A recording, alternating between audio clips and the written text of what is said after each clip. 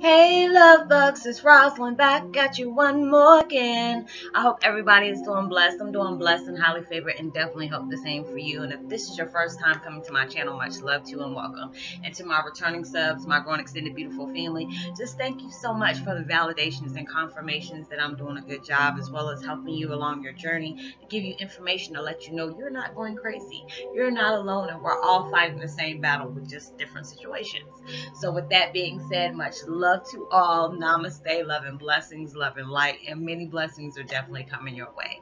Also, if you have been watching my videos for a while, I have not already, please like and subscribe and hit that notification bell at the bottom so you know when your girl is about to upload her next video.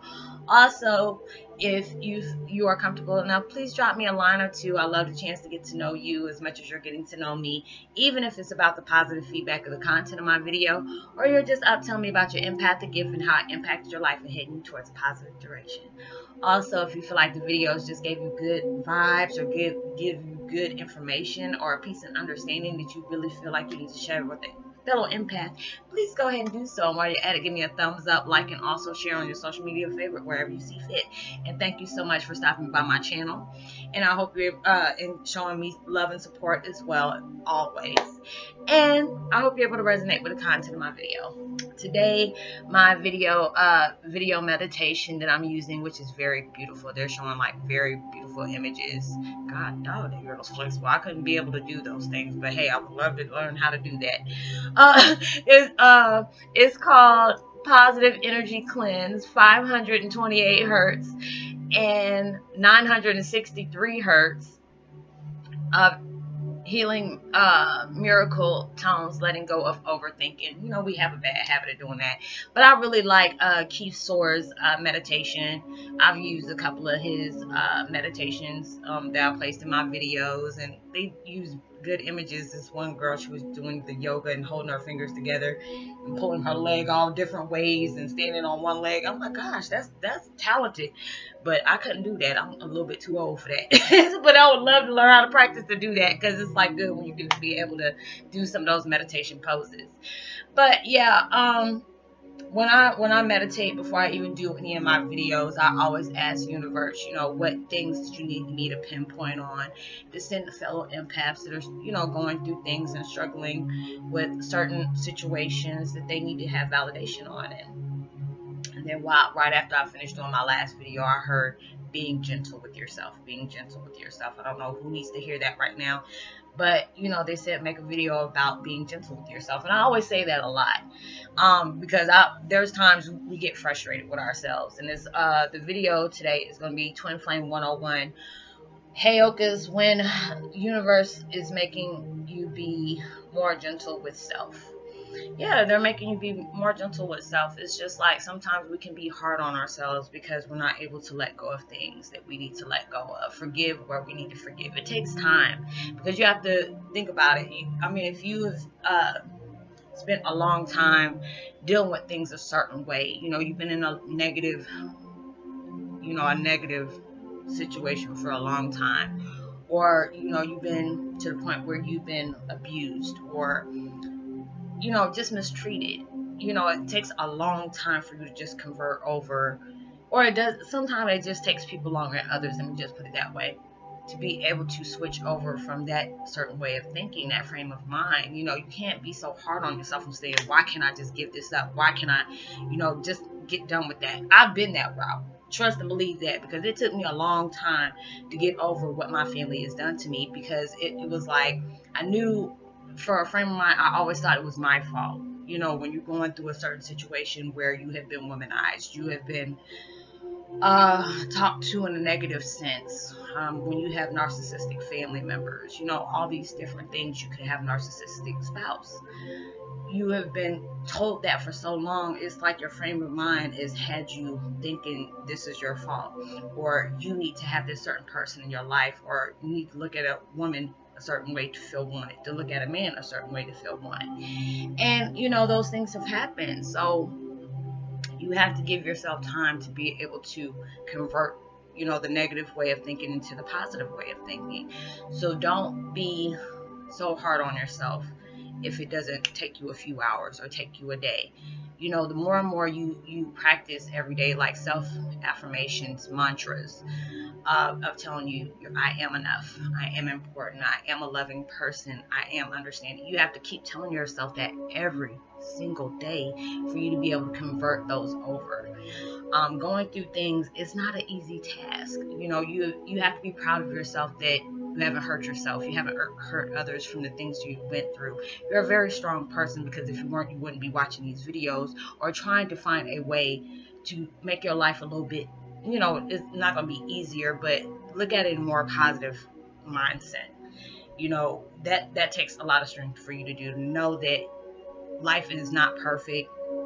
People are not perfect. You know, obviously for people to tell you something like that has been told to them at the same sense. So you have to look at it that way. You know, I had to keep on telling myself my family had to be really messed up mentally, you know, for them to be able to push out something like that towards somebody else. Especially, you know, they envy for the fact of who I'm related to. I don't know how they found out. You know, I don't know how my dad found me, but my adopted father was very threatened by that. So he made me, you know, pay for things that had nothing to do with my father or had anything to do with me. But he, you know, he pushed that out on me. He made me pay for certain things that, you know, I had no control over. You know, he looked at my sixth sense ability to be able to talk to the dead, be able to get certain things that I wasn't able to, a child shouldn't know, you know. And he made that look like a mental illness, even though that was a spiritual gift that God has gave me. You know, some people can look at like pagans or Wiccans as a negative sense. It's all about what you push out to the world. Is either, you know, everything has balance to it, good and evil, dark and light, you know, up and down. You know, it just depends on how you look at things and how you are pushing out things, what kind of intentions you're having when you're using them. But just to know, you need to be gentle with yourself. Know it takes time. Knowing you are a strong person, because strength, you know, it acknowledges the things that we need to change about ourselves. Don't put yourself down. Even though people have done that to you, don't do that to yourself, you know, because it's a lot of times we have been put in situations to where we will have self-doubt. We don't have that confidence we have in ourselves, but we don't know how to use it. Ego will sit up here and put negative thoughts in your head. Oh, it's gonna, you know, this is not gonna work, or, you know, you shouldn't do this. You know, anytime it's something that pushes you towards a positive aspect is a good thing. But with ego, it's not going to allow you to do that. And you have to be able to differentiate. Take the difference. You know what the word I'm trying to say, but I can't pronounce it right now. To be able to know when it's the ego talking, because sometimes the ego will push out negative things, because ego does not like change. So that's like a fail safe.